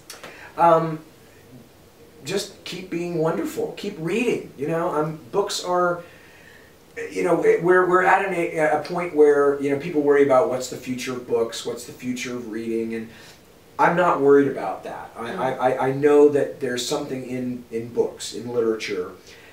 It's a fundamentally interactive art form that in the way nothing else is. There's nothing else, because there is no other art form, with possible exception of music, but that's almost like a different part of the brain. There's no other art form where the perceptor, the receiver of the stuff, is doing as much work as the person creating the stuff. You know, and I rely on that. My books are brilliant if my readers are brilliant, you know, and most of them are, fortunately, and they make me much better than I really am, because they cast the movies, they make the scenery. So reading will never go away. But I still love it that people read. I think that readers are the most fun people to talk to. You know, I am one. Every time I go into a bookstore or a library, I'm a happy guy.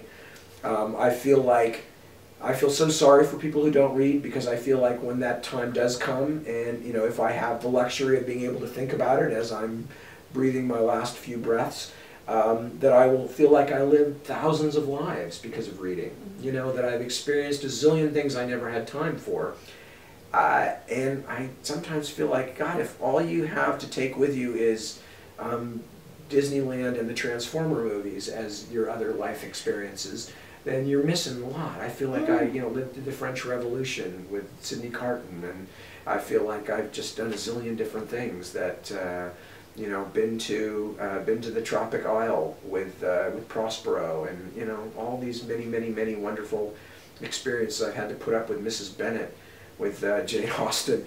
You know, so what a marvel. I mean, what a sad thing to not have that in your life. And I'm really lucky I had, you know, parents who were readers, and I was introduced to it, and My biggest thrill as a writer actually is when somebody says something about my books and I realize, wow, I filled that space in somebody else's life, or a space in somebody else's life, in the same way that my favorite writers did for me. I just think that's the highest calling and the highest gift I could get. Well, thank you very much for talking to Doug Miller. Extremely welcome. Thank you for talking to me.